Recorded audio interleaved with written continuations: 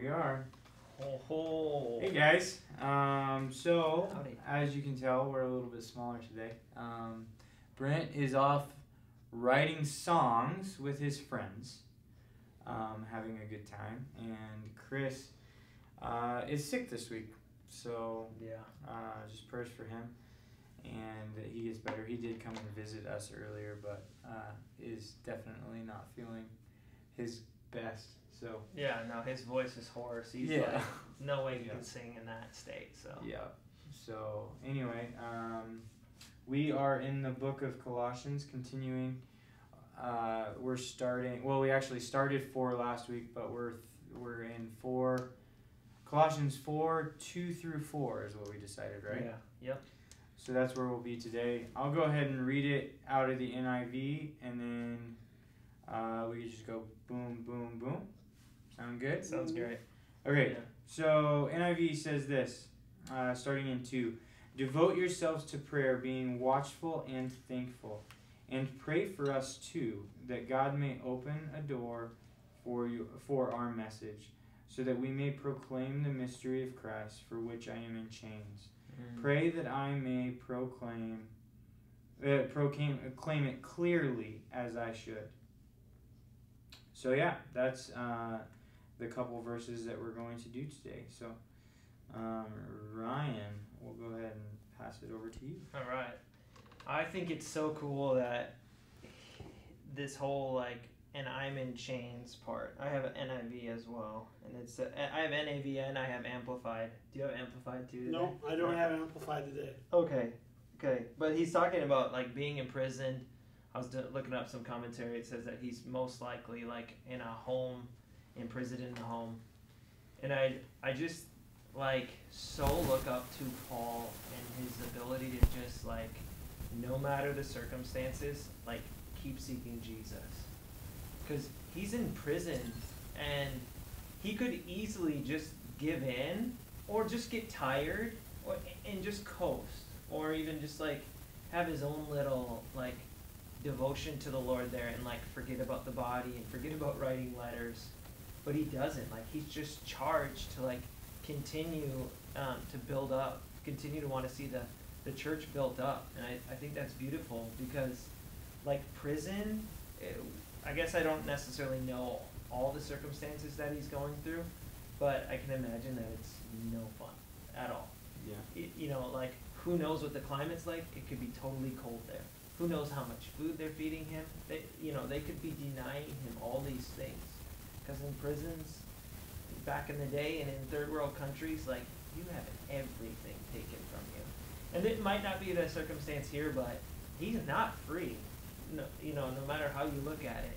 And yet his heart is like to see the church to like continue to grow and like just want to support the church, which I think is just it's just the picture of like fighting the good fight all the way to the end, and that's what he's doing. And so I like that he even says the word to be focused. So he's like in 2 in the Amplified, it says, be persistent and devoted to prayer, being alert and focused in your prayer life with an attitude of thanksgiving. And I think like, obviously the Lord like has given him that revelation, but at the same time he's kind of modeling like this focus on the Lord and on prayer, because again, like he's in chains, like, but yet he's just like, but I'm focused. Like I love that. I admire that about believers that are just like, no matter the circumstances, no matter what's going on, like I'm gonna keep seeking the Lord, and whatever that looks like. If they're worshiping, or if they're reading their word, or if they just keep ministering, even though all hell is coming against them, they're just so persistent. And you see that in Paul's life, and I like that. And just this whole, like in 2, it says, be persistent and devoted to prayer. It's like, it's almost like he's like, hey, you need a hobby? Here's one for you. Like devotion to prayer, devotion to intercession even, and being thankful. And like prayer is so many things, but I think this one is like kind of pushing towards that like intercessory type prayer. And so, we know what that is. Like that's just like standing in the gap for others and praying on behalf of others. But also, I think it's cool that, Paul and like good ministers are always leading people back to the Lord. And that's what prayer does. Prayer brings us right back to Jesus. And like, as you're praying for whomever it is, like I love this about prayer. Like you're praying, and then all of a sudden you're like, oh, I'm not just like praying to an open building, or I'm not just praying in my closet. Like God is here. And I love those suddenlies that happen when you're praying. Like, oh. And so I think that's part of his charge here is like, be alert, be focused in your prayer life with an attitude of thanksgiving. Because yes, the body of Christ needs it, but also like God's there with you. And when you're in prayer, like, and when you're in anything, like it's so easy for you to encounter God. And so, yeah, I love that. I also love that, like, he's saying at the same time, pray for us too, that God will open a door of opportunity. I like how Paul, like, he recognizes that even though and Paul probably didn't think much of, who knows, I don't really know his mindset, but I don't know if he thought all that much of himself, like, oh, I'm Paul, I'm like apostle of apostles type thing. But he recognized like his need for the body of Christ to pray for him. He wouldn't write that if it was just like this token thing. Like he recognized, like, I need the body of Christ praying for me. And it kind of made me think of Acts 12 when Peter's thrown in prison. Like, who was it? James had been martyred. Peter's now in prison. And an angel shows up while he's in prison, leads him through a couple doors, and then he comes to and he's like, oh, I'm alive. Oh, I'm not in prison. And then he goes to the door of like where all the believers were, and they were praying. And so it's not like a equation A plus B equals C, but it's almost like, where would a Peter had been if the church hadn't been praying for him at that moment? Come on. Like God's sovereign, I know that. God can move, and he doesn't need us at all. Like he said, if we keep quiet, the rocks will cry out. Like he doesn't use our voice, he'll use others. But I believe he also, like, prayer is just this amazing place of us partnering with his heart too. Oh God, you want to see Iraq, like, filled with believers. You want them to, like, you want to see, revival spread across that country. What can I do? I can pray. Like, I can just ask God to do it. And it's just fun. It's for his glory and our honor. Like, it's our honor to pray. It's our honor to, like, go before the Lord and just ask him for these things on his heart. Because kind of like we say around here, like, everybody gets to play. Prayer is this place where everybody gets to play and to see God do things. And so I think it's beautiful. He's sovereign. God can do anything at any time, but many times the way he chooses to move is through us and through our prayers. So I love that. And I love that prayer, and that Paul recognized his need for them. It'd kind of be like if Billy Graham called us up. I know he's not alive anymore, but Billy Graham called us up like, guys, I want to do this tent meeting in LA, and I need you, please, pray, please be praying. And be like, really? Like, I get to take part in that? Okay, yeah, I'll pray for you. But just this recognition that we need everybody. Us to all have this prayer life is huge. Oh, bam. Yeah, it's really good. Ooh, wow. Like, really good. Oh, my sauce. It's like saucy. Ooh, that's a good sauce. Saucy, dude. Saucy. All right. Well, I chose to read out of the New Living Translation. Oh. Had a little bit of time this morning, so I did some deep dive. Yeah. Some research, a little bit on some stuff. And I don't know, last week we kind of hit on there was like key words and stuff. And I just had this idea, I'm just going to look at some of the key words in the verses and just kind of, just see what leaps off at me. And so, when you start that first word in verse 2, it says devote. So I'm just going to read it. It says, devote yourself to prayer with an alert mind and a thankful heart. Pray for us, too, that God will give us many opportunities to speak about his mysterious plan concerning Christ. That is why I am here in chains. pray that I will proclaim this message as I clearly should.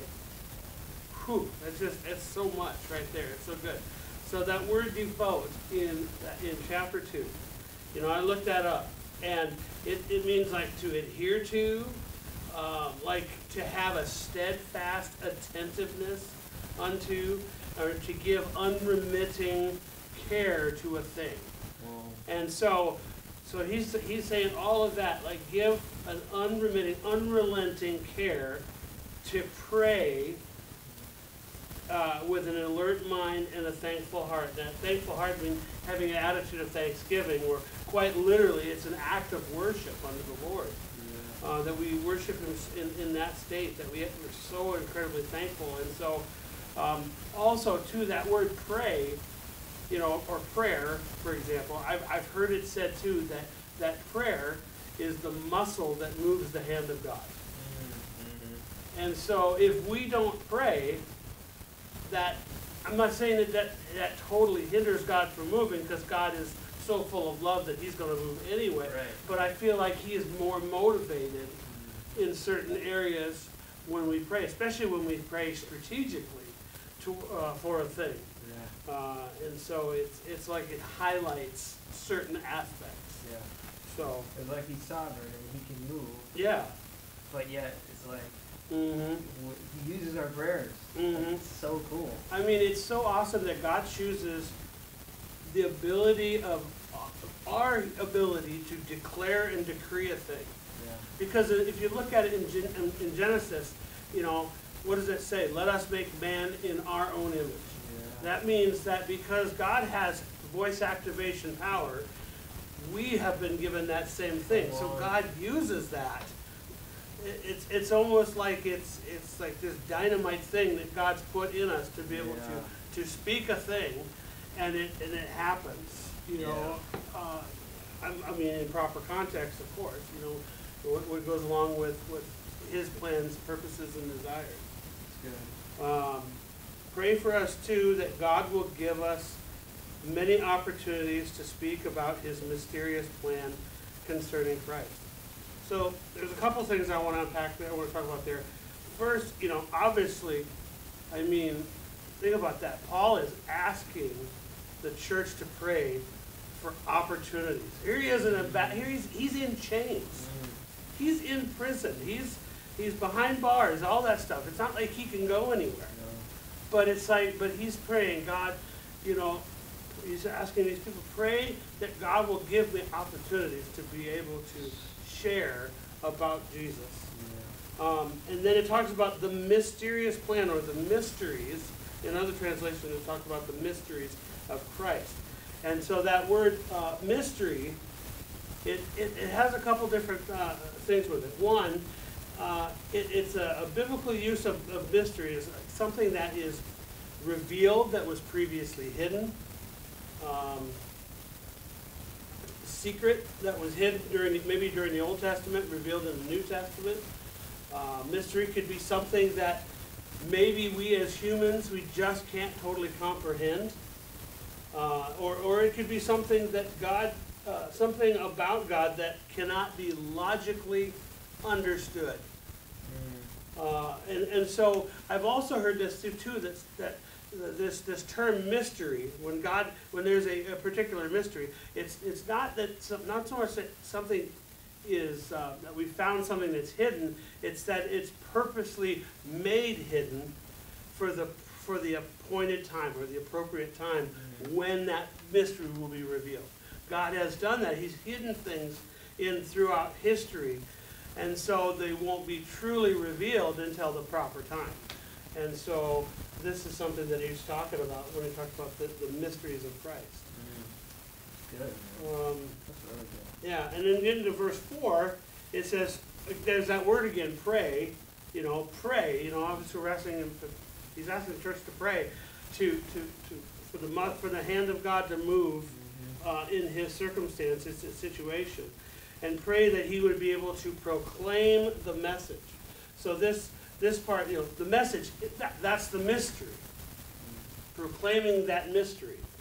And then it says to be known, and what that means is to proclaim it clearly to be known, to become known, to be plainly recognizable, thoughtfully and thoroughly understood. And that's what Paul is saying. He's like, he's asking, pray for me, that when I declare the mysteries that God has, that it will be unmistakable, that there's not going to be anyone that's going to be able to listen to it and walk away like, well, I wonder what he meant there. Yeah. He's saying, I want everyone to know the simplicity of the gospel, the simplicity of the mystery that is for now. Yeah. And so that's what I got. Dude, that's really good. You see anything online? Okay, yeah, go ahead and leave your comments, because we want to do this with you all. So, yeah, go ahead and feel free to leave what the Lord's given you. Yeah. All right, so I've got the NIV, and yeah, there's a lot of good here. I love the idea of being watchful and thankful. Just the it gives intent. I think oftentimes we think that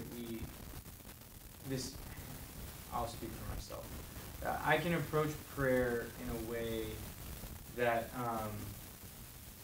that is like, I need to do this to check it off the list. Like, this is a part of it, right? Like, it's just one of those disciplines that I have to do as a Christian, and I don't necessarily want to in this moment, but I'm going to, or whatever. But saying watchful, I think it just gives like that. I think about watch and see what God's gonna do. Like in whatever situation you're praying about, or whoever you're praying for, or whatever that may be, approaching prayer in a way of curiosity, of okay, God, what do you have in store here? And even in the good and the bad. I mean, this is coming from, you talked a lot about it, but this is coming from Paul in prison, and he is approaching it like, okay, God, what are you going to do here? And I think that is so good and thankful. I like watchful and thankful in the midst of all of the stuff. Like I personally, I mean, I haven't experienced prison, but I have experienced some really hard things. And going through the hard and still choosing to be thankful in the hard is, one, extremely difficult, but if you can accomplish that, one, you are at a high level of spiritual maturity. Two, you are going to see things from a vastly different perspective than you would if you weren't thankful. So true. I love how you said that. Yeah, that's so true. So that's one thing, but then I really liked 4, and I have a little bit of a story that goes with it, but it says, pray that I may proclaim it clearly as I should. And I think about as soon as, because he's asking for prayer, right? He's asking, guys, please cover me. But he's also not praying, he's not asking for selfish prayer. He's asking that he could proclaim it. So it's all about how he's sharing. It's not about, pray that I can get out of prison. Yeah, you don't see that. That is definitely what I would be asking for prayer for. Or even if I were praying for somebody, praying for a friend, I would definitely be praying for their release, right? Yeah. But he is saying, pray that I can proclaim it correctly. And I think about, I'm a big camp guy. A lot of you guys know this. But at camp, we do these things called night missions. And I've talked about night missions before, but oftentimes, so the camp that we run these night missions on is an intergenerational camp. So you have 85-year-olds and you have 2-year-olds and babies and all of that. And not everybody can help with the night missions, but as the youth leader, we're always asking for help. We have different roles with the night mission or whatever it may be. We're always asking for help, and a lot of people will come and ask, hey, how can I help? I can't do anything physical. How how can I be a part, or how can I do that? And one thing that Carissa told me, because Carissa has ran these night missions from, probably since I was in youth, let's be honest. And she has designed a lot of these things. And what they are, to give you an aspect of it, is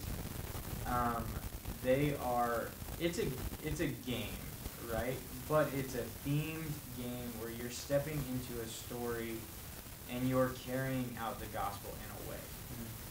So there are all kinds of situations. The easiest one to describe to you is smuggling Bibles into China. So you, as a group, are having to smuggle these Bibles and write down and interpret and things like that, these Bibles, and you're trying to avoid the police that are throughout. So that is something, and it's at night. So there are a lot of things. One, just general safety, right? I mean, you're running around the woods in camp. There have been multiple injuries, not when I was around, but there have been injuries where people have fallen or tripped over a rock or something like that. And like, cause you're running in the dark, and oftentimes you don't have a flashlight because we're trying to make it as real as possible. So there are all kinds of those like tangible like things, but when you step into a scenario, an atmosphere, or you create that scenario or atmosphere, then spiritual warfare is very, very real. Especially with people that you are like trying to teach and trying to help through and help to learn and grow. So the devil obviously doesn't want that to happen. And one of the biggest things that Carissa told me from the get-go is when you're running these night missions, make sure that you personally, she was talking to me, who is the youth leader, like I'm the one running the show, right? She said, make sure that you don't have a role. And I was like, what? Why wouldn't I? Like, I need to be out and about and doing the things. Plus with it's kind of you. fun. Right, plus it's kind of fun. Yeah. But she was like, your number one priority as the youth leader is to cover it in prayer. So get all the volunteers you possibly can so you can stay, or you can walk the camp if you want, but you are covering it in prayer. And whoever can't tangibly help, they are praying as well. Yeah. So when somebody comes to you and asks you how can I help? I can't do anything physical. You automatically say, hey, can you cover us in prayer? This is what's happening. And I can honestly say, even with the little things, like even with the littler events throughout camp, or even outside of camp, let's take it away from camp, even on those littlest of things, if they're not covered in prayer, then they don't go as well as they could. You walk away and you're like, oh man, God could have really done something here, and it just didn't happen. But yeah, it's just, and so I am always asking, and so I can proclaim it correctly, right? Yeah. So I'm always asking, guys, cover this in prayer. I've even done that here in the church with some people when we're running around in a night mission here in the building. Like, hey, I know you can't run around, but can you please cover it in prayer? So that's just that's a cool way to cool illustration that came to mind. But I just love how unselfish that prayer that he's asking for is. So yeah, those are the things that kind of stuck out to me today. So That's good. I love that. This is a rabbit trail, but I love that. You're playing a game in the church and you're asking for covering against spiritual warfare. It's like, because everything we do is like important. Like these kids are gonna learn, and they're gonna catch the heart of God as they're doing this. And it wouldn't be my first thought to cover that in prayer. I love that. That's what she told me to do. yeah. It's so effective. Prayer is so essential to. And some of the things that I have seen when we have covered it in prayer really, really well are just mind-boggling. Yeah. Like, it is just so cool. So yeah, That's good. cool. That's good. And also when people preach the gospel clearly, like Yeah. man, when you hear somebody like present the gospel just super clear, I love just watching people like on the edge of their seats going, just give me more. I just want more. I love that. Yeah. I think that's what he's praying for. Absolutely. So, anyway. Cool. Well, yeah. I don't think we're getting anything. Facebook.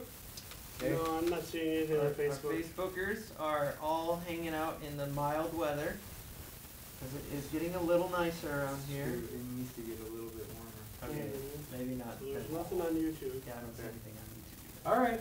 Well, yeah. What do we got going on? We've got tonight is the first. No, it's the second. I was gone last week. It's the second night. We don't have family night. Yeah. No. No. There isn't any Family programming night. this evening. And then tomorrow night there's the Through the Bible study. And then Friday Night Fire. You. Also Thursday mornings the women meet. Yes. I think they're still meeting. Yep, they are. I'm pretty sure. They finished The Chosen. I might be wrong. Yeah. Anyway, sorry. Yeah, so usually Thursday mornings, Thursday nights, Through the Bible, Friday Night Fire, and then Sunday. Who leads that ministry? The woman's. Is there a particular? Barbarous. Barbarous? Yeah. So if you have any questions about tomorrow morning, There you go. that would be your contact person right Yeah, there. there you go. Yep. So, women's retreat next week. Oh yes. Oh, Also, the yeah. rummage sale next week. Yeah, yeah. So, if you're doing spring cleaning, bring us any of your stuff, unless it's Ooh. like stuff that's gonna go in the free box. But anything worth selling, we're gonna sell it for you, and all the proceeds are gonna go towards either Ecuador mission trip or Rosebud mission trip. So, yeah. Awesome. It's gonna be great. Yeah, it's really cool. So. Softball. Yes, softball starts Softball tomorrow Yeah. night, opening night. So Opening 6:30 and 7:30. Yeah, field Or- E and field F, I think. Yeah. So, Over at Sherman Park. there. Sherman Park, yep, Yep. which is right by The zoo. The zoo. North of the There you zoo. go. There you go. Right by the zoo. Battleship. Yeah. Between the zoo and the battleship. And honestly, there's things to do for everybody. Like, it's a good time for families to hang out and talk, and Mhm. there's a little playground for kids. So, yeah. Yeah. Awesome. Mhm. Well, with that, we should pray. We should, bro. Been talking about it. Yeah. We'll do it. Mhm. Yeah, we thank you for today. We thank you Yes, for God. this awesome team and this awesome Yes. place. We pray for Brent as he is traveling, that he proclaim it clearly. Come on. God, we Yeah. thank you for Brent, and we thank you for his leadership here, Yes. and we just ask that you bless him. And we also lift up Chris and just dealing with just some sickness at home, and God, just continue to help him clear things up as he progresses throughout this week, and just be with him. I know he's a little bit stir crazy, so just help him to find the things to do to keep him busy, Yes. and just be with him, God. And we just thank you. We thank you for this time, this conversation, where we can come and we can lean into whatever you have in store that day. And today was prayer, and we thank you for that, God. We thank you for Paul's example that we get to dig into and talk with each other about. And we also pray for the family and just everything that everybody's going Yes, through this God. week, and just ask that you be with them and love on them, and hopefully they get just a word from today or from anything, God, that they just see you wherever they're at right now. Yeah, God. We just thank you, Jesus. In your name we pray. Amen. Amen. I got this picture of somebody like, it was, I think it's Jeremiah that like was put in a cistern and then put underground. But I just saw like this person in like a jail cell underground, but I saw it like coming up.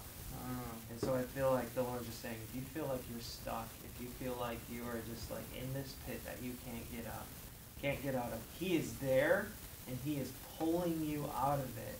Like, get ready for it to go from ashes to beauty. He's there, He's with you, and I know you feel it, and I know it's no fun, and you're going, where are you, God? But He's right there, and He's going to get you out. So. Awesome. Come on. Awesome.